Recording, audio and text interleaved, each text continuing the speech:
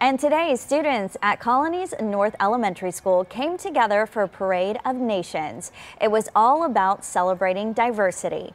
School officials say the campus is home to many refugees and newcomer students.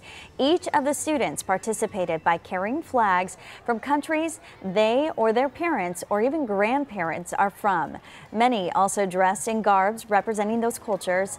And from the looks of it, Colony's North is very diverse.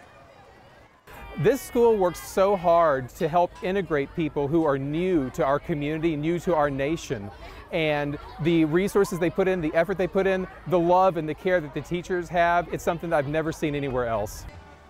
And get this year, 29 countries were represented in the parade, with the students speaking 25 different languages. Pretty cool, Jeremy.